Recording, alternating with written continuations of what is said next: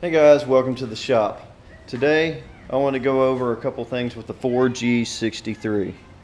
Alright, I had to look up for a long time what the timing was with the timing marks and all that, where they all went, and found it out. So I made a video about it, including the ignition sequence to the coils to the plugs. So stand by.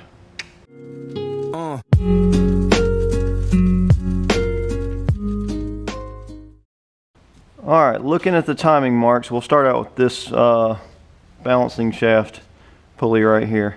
So here's one arrow right there where the white is, and then that's the arrow it goes to.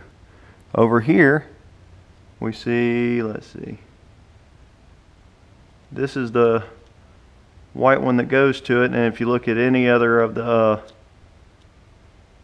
markings for this, it goes to this little arrow right up under this bolt. Alright, then we'll move over here. Going from this timing spot right here to this on the oil pump. There's a little nick right there. Alright, then we'll move up here to these. You have a spot right here and a spot right here, and they line up in the middle right here.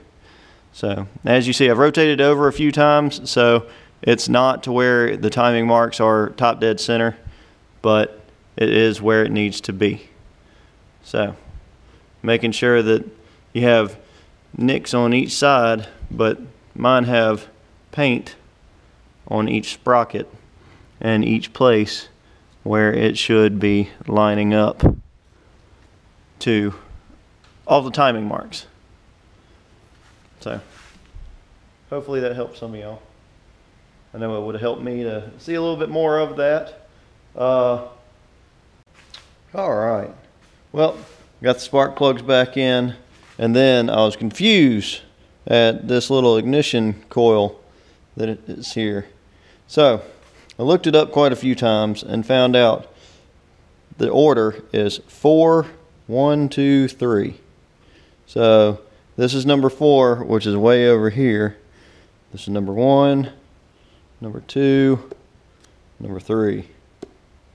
So the order is 4, 1, 2, 3 for the spark plugs.